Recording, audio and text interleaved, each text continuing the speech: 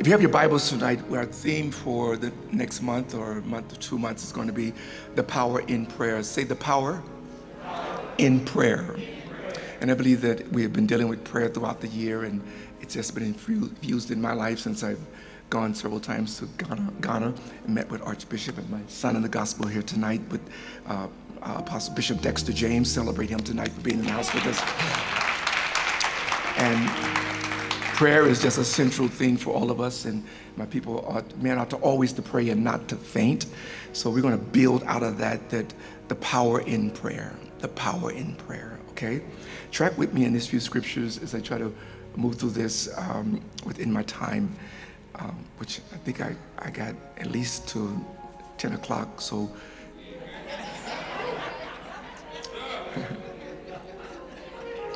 The power in prayer. Repeat after me, turn back to God. Turn back to God. And I wrestled with the turn to God, turn back to God, or return to God. So I thought I'd just leave it at turn back to God. Turn back to God. And we're coming from Psalms 116 and verse 7 through 8. Psalms 116, verse 7 through 8. I'm going to pick it out of the new NIV. The NIV would be a better place to pull it from. And he says here in Psalms 116 and verse 7 through 8, return to your rest, my soul, for the Lord has been good to you. For you, Lord, have delivered me from death, my eyes from tears, my feet from stumbling, that I may walk before the Lord in the land of the living. And all the people said amen. The Message Bible picks up the last part of the first part of the scripture. He says, I said to myself in Psalms 116 and verse 7, the Message Bible, said to myself, relax, rest. God has shown you, God has showered you with blessings. Relax and rest, because God has showered you with blessings. Return to the Lord or return to God. Note, if you're writing this down, put a big G for God, not a little g. Isaiah 43 and 11 through 12 says it like this. He says, I am the Lord, and apart from me, there is no Savior. Isaiah 43, verse 11. Verse 12 goes on. It says, I revealed and saved and proclaimed, I am not some foreign God. I am not some foreign God among you. You are my witnesses, declares the Lord, that I am God. You will proclaim that I'm God if nobody else proclaims that I'm God. You will know for sure. That's why I got this shirt on tonight. That God did it. Amen? That God is the one that brought me through this. He goes on to now return to the Lord, he says, or come back to God. And return here is seen very sweetly in Matthew's Gospel, the 11th chapter, in verse 28 through 29 in NIV. He says, come to me, Matthew's 11:28. He says, come to me, all you who are weary and burdened, and I will give you rest. Take my yoke upon you and learn of me, for I am gentle and humble in heart, and you will find rest for your soul. So when you turn to God, you find rest. He's meek and lowly. You'll find rest for your souls.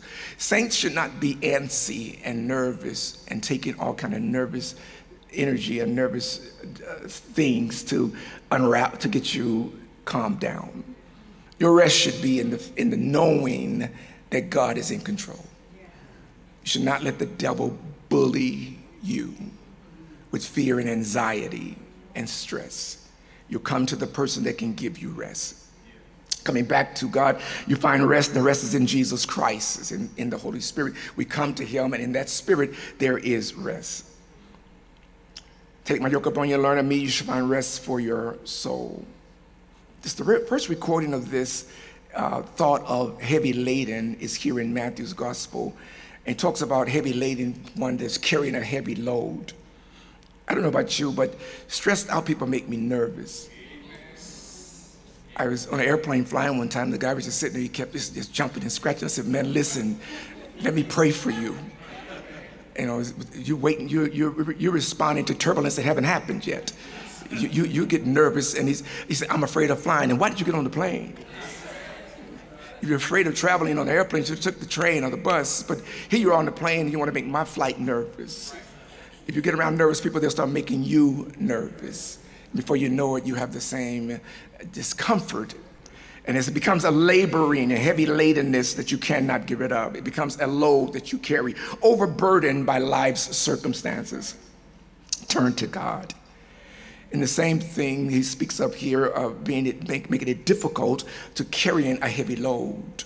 It's just sometimes too much to bear, and the circumstances too overwhelming to carry.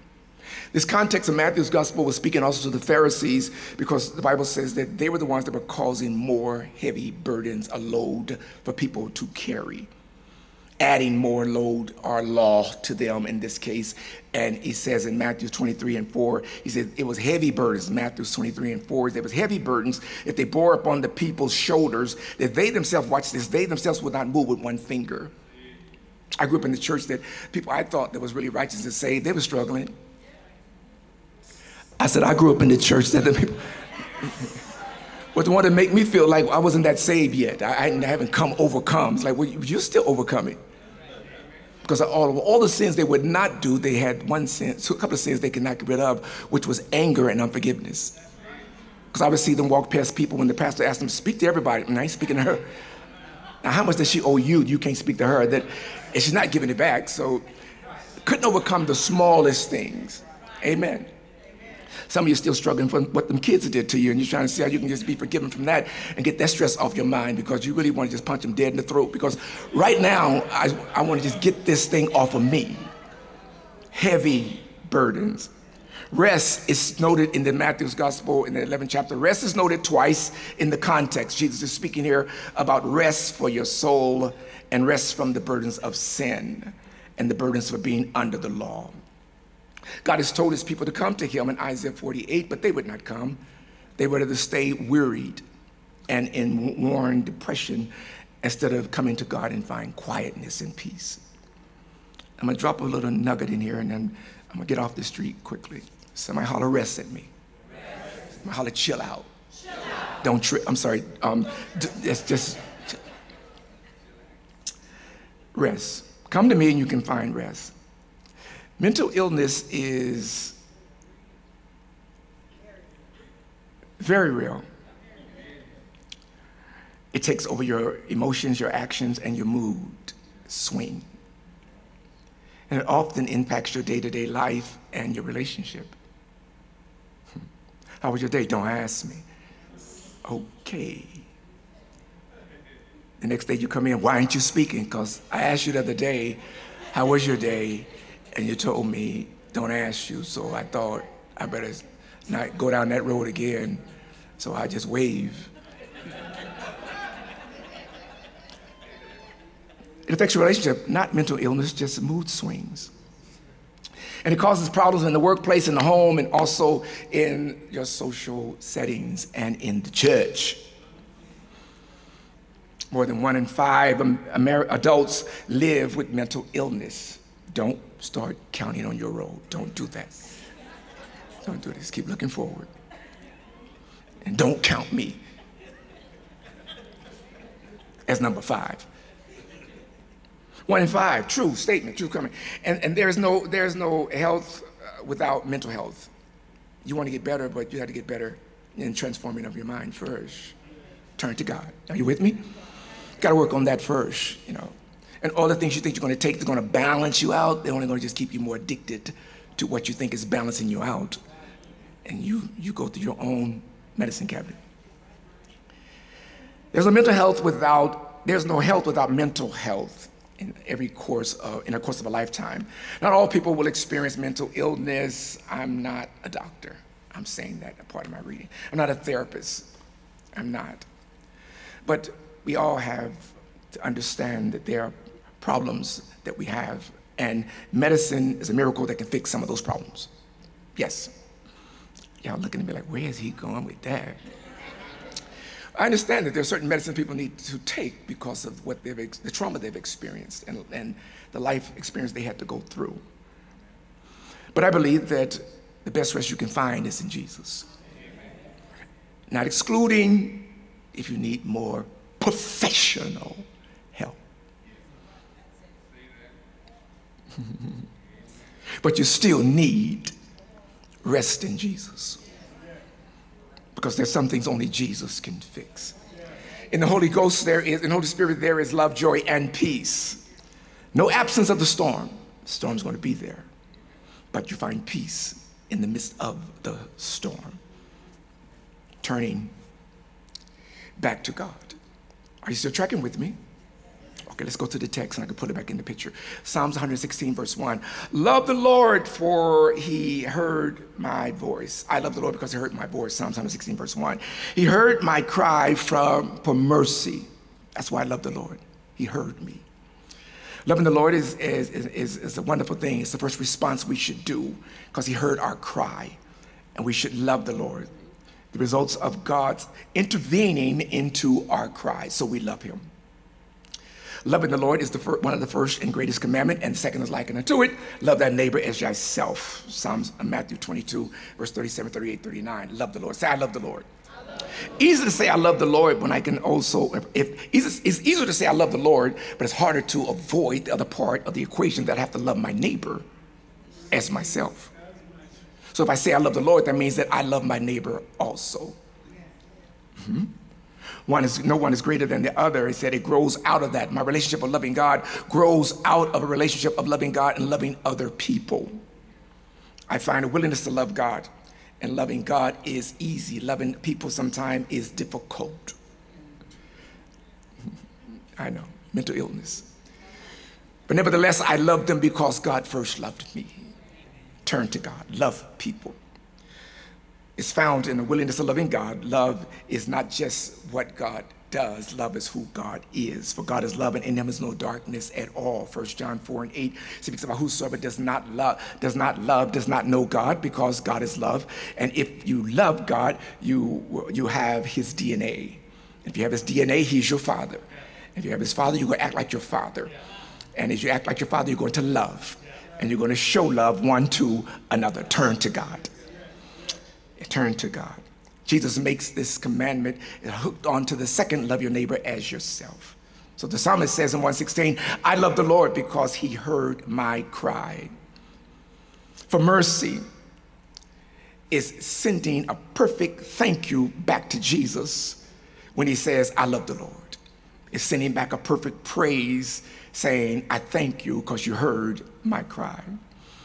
The psalmist, in his highest joy, sees his prayer answered for life tragedies, tragic circumstances. He sees them in Psalms 116 of his prayer being answered of life's tragic circumstances in verse 3 and verse 8. Watch verse 3.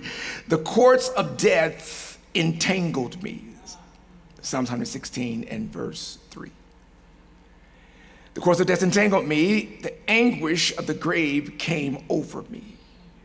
I was overcome by distress and sorrow. So you can't stop me from loving God. For him to, in 116 and verse 3, and I'm reading a new NIV translation, the cords of death had entangled me. Cords, saints, are binding. Entanglements have a place of not giving a way of release. But God came and took the binding cords and the entanglement that we entangled ourselves in and unraveled them and got us out. So loving God is the first thing I should do. And loving my sister and brother sitting around me, because you didn't get out by yourself. If I came out by God untangling me and my mind, then you had to get out by God untangling you. Help me wake the class up a little bit and say, I don't know what it was, but God got you out of it, whatever it was, whatever it was, whatever it was. He unraveled that thing completely.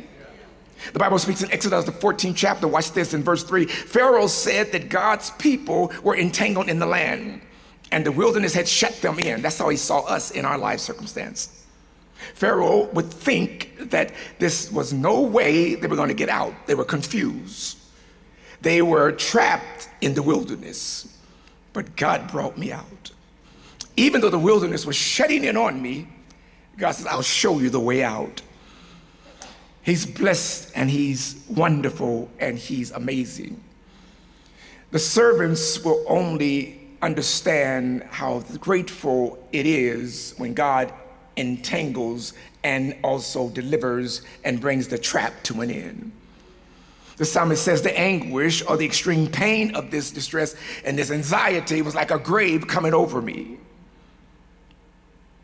feeling like I was being buried alive. Turn to God. It was so overwhelming and so pressuring that it was as if dirt was being thrown in on me. Some friends are good to pull you out. Other friends wants to see you have a committal. But Jesus says this is going to be a resurrection. Because I'm going to pull you up out of that thing. He said, completely overwhelmed with sorrow, moving to a nervous breakdown, but God said, you're about to break through. Turn to God. Turn to God. Verse 8, Psalms 116, in NIV, he says, the Lord have delivered me from death, my eyes from tears, my feet from stumbling. I want to run around the room. God delivers from death, Lauren, when death is the strongest thing that says, I got you. And God says, I'm going to deliver you from death. And I'm going to stop your eyes from tears and your feet from falling. I'm going to make sure you make it out this time better than you did last time. And you're going to know for sure how to love the Lord. Is anybody in it tonight know that God has delivered and stopped those tears from falling down your face, unraveled things that you got yourself entangled in? I'm not going to read the other scriptures, but look at Psalms 94 and verse 19, 94, 19, and 94, 7 and 8. He says in 94, Psalms 17 and 18, unless the Lord had helped me, I would have soon have settled in silence of the grave. I cried out, I am slipping, but your unfailing love, oh Lord, supported me. Even at the point of slipping into dark,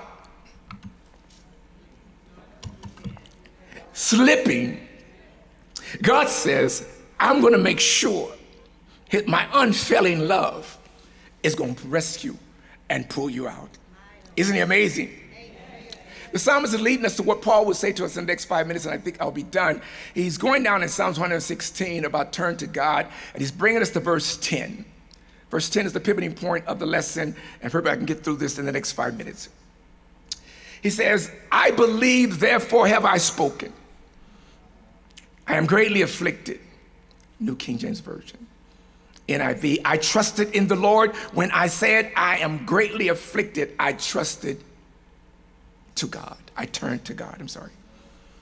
Psalm 116, I turned to God. Turned to God. I believed there was still faith and hope in what I was going through. I believed there was not going to be the end and all of me. So I turned to God. And I spoke what I didn't see happening yet, but I turned to God. I believed, and therefore I spoke it. I was greatly afflicted, so I just spoke it. I'm going back to God. Paul picks this up in 2 Corinthians, the 2 Corinthians 4th chapter, during his near-death experience, and he begins to talk about in this context. He says, I believe, therefore have I spoken. 2 Corinthians 4, Paul begins to say the same things. I believe, therefore have I spoken. Paul applied the word to his and to faith and put that word out in front and said, I believe. Somebody say, I believe. I believe. Say, I believe. I believe. Say, I believe. I believe. Then you have to speak that constantly over whatever the enemy is trying to drown you in and take you out with. Say, I believe. Near-death experience at death doors because life can give you many circumstances. But keep speaking that prophetic word, I believe. I believe I'm healed. I believe I'm delivered. I believe I will come. I believe I have power. I believe I'm coming back. I believe this is not the end all of me. I believe. Therefore have I spoken. To God, to every circumstance, wherever you're going through, he knows how to handle it. And he can handle it better than anybody else. 2 Corinthians 4, and verse 12, 13, and 14. 2 Corinthians 4, 12, 13, 14. For we who are alive are always being given over to death for Jesus' sake, so that his life may also be revealed in our mortal bodies. Paul has said, if you're going through something, but you're dying to yourself and coming alive to Christ. I can't really see what's in the can until I open the can. So I got to put the pressure on the can to open the can to see what's in the can. I can't really believe you're going to bless me at all times until I put you through some all times to see what's going to happen and going to come out of your mouth. So for you to say that I'm going to praise God or get through this, then I'm going to put you through something and see whether or not you really mean what you say. So death is working, but life is being revealed in your mortal body. A good test will give you a better praise. A good trial will give you a better thank you, Jesus. A good financial hardship will make you come in and just clap over $2. But Lord, I thank you. At least I got $2. The audacity, someone told me the other day, they said I was embarrassed getting in the line and I had this food stamp card. I said, a card? I remember tearing the papers out real slow. And the line behind the people were saying, he ain't got enough money. I didn't go to the store for myself. They sent me to the store. And I'm ripping these little papers out the book. Y'all don't know what I'm talking about. So I'm ripping these papers out the book, and it's like, people behind me said, get him out the line, because it'll be a long time because he don't have enough food stamp. I can see the size of the book, he ain't got enough. But here you are up in front with a credit card. All they gotta do is just wave it. I've never seen one before, but it's still a card. A T card. So then death is working, Paul said, in us. We're dying in something, but life is working in you. Paul, what you talking about? He says, I'm going through something. I'm at the point of my death, but I believe it's not my funeral. And you see me going through it, and you begin to talk one way. But when you see me coming out of it, you see life in it. Because you see that I didn't believe anybody would have made it out of that. They would have never made it out of that. But death is working in me. But life is working in you. Your friend is going through a horrible test, and you're getting life because you're on the good side, on the other side right now. But you look back at her test and said, if God brought her out of it, then surely he's going to bring me out of it. So your dying is giving me hope. You raising children is telling me that maybe I can have a family someday, because if you can do it, I'm getting life out of what you go through. I'm getting excited about what's happening in your life. I believe, therefore have I spoken. Since we have, Paul said, the same spirit of faith, we also believe, therefore speak, because we know that the one who raised Jesus from the dead will raise us up also, and we'll be in his presence. If he brought Jesus up, he's going to bring us up. Don't stop believing. Thank you, Jonathan Kane. Don't stop believing. Don't stop believing. Don't stop speaking the faith. Turn to God. What the Lord promised, he will do. Paul here now enlarges upon turning to God. In 2 Corinthians 10 and 11, he goes on. He said that out of power and through my weaknesses will come power. Where the infirmities that I'm going through, power will be displayed. We have this treasure in these jars and earthen vessels, and we understand the superior power within these vessels is not of us, but is of God. Hard pressed on every side, not crushed.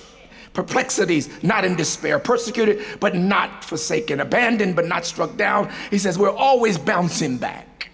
Nothing better than seeing a bounce back believer. There's nothing more beautiful than see a saint just say, I'm coming back. I'm getting over this. I'm getting up and I'm going forward because I have the ability to bounce back. Faith that strengthens in the power of God. Even tonight, I decree and I declare somebody is getting their strength back. Somebody's getting back up on their feet. Somebody is saying that this is not going to be how the story's going to end. God is doing something amazing and wonderful in my life. Paul goes on, church, and I got to close it because I see my time. He says, 2 Corinthians 11, he goes through this list of things that he's gone through. And out of all these things, 2 Corinthians 11, verse 23 down to 33, Paul talks about a laundry list of things he's gone through, stripes and beatings and being abandoned and being betrayed. All of these things, imminent places of death and going back and forth, being sold. Paul goes on to this list. At Damascus, they tried to kill me, but my attention was on God. My hope was in God. My trust was in God. Paul, like the psalmist, says, I believe, therefore have I spoken. I'm not going to not stop speaking what God has given me to speak. I can rely on God. I can depend on God. What shall I render to the Lord because of his goodness to me? I'll take the cup of salvation.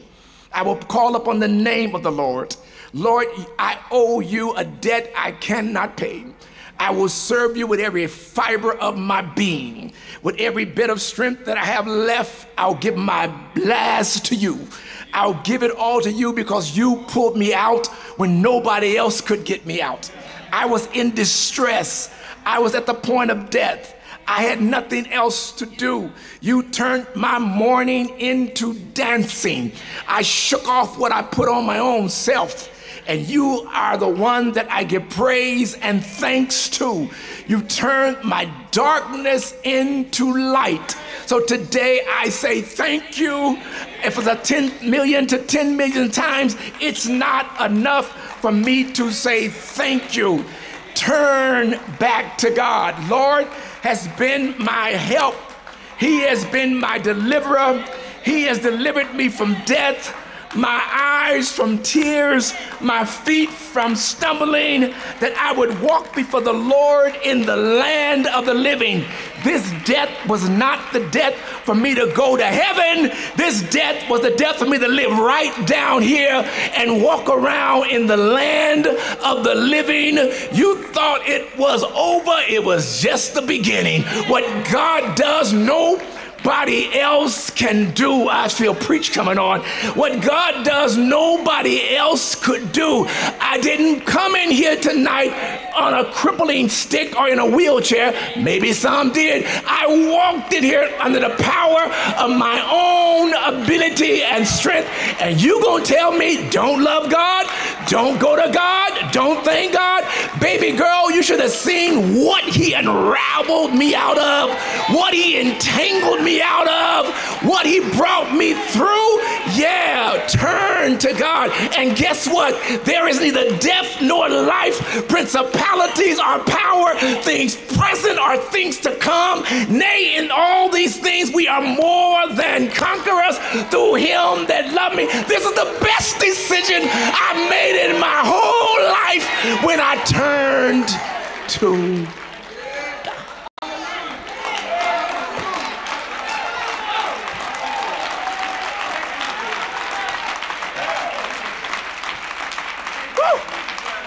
Come on, hold your hands up. Father, I bless you. I'm reaching to your reach. I'm speaking to your moment.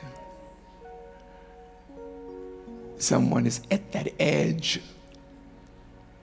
but you're right there as you caught Peter. But you need them to say, save me, grab me. Don't let me go under another time. Thank you for the witnesses, not only in Hebrew, but Hebrews book and chapter of the Hall of Fame, but even in this house, even in my world, I'm walking past people that are living epistles. They're not telling the story, but I read the book tonight in Psalms 116. You have delivered from death, eyes from tears, feet from stumbling. My God. For the next 5 seconds, get in your view of that thing that God wouldn't let you walk into. That thing that God directed you around. He says, no, I'm not going to let you go through that. You may not make it back. And says, I'm going to order your steps and put you right where I need you. Just so you'll know, the Lord has helped me through this. Thank you for keeping my mind stayed on you. Keeping my mind focused on you. Thank you. Reach up as high as you can and say, Lord, I thank you. And I owe you the praise. I owe you the glory. And I owe you the honor. In Jesus' name.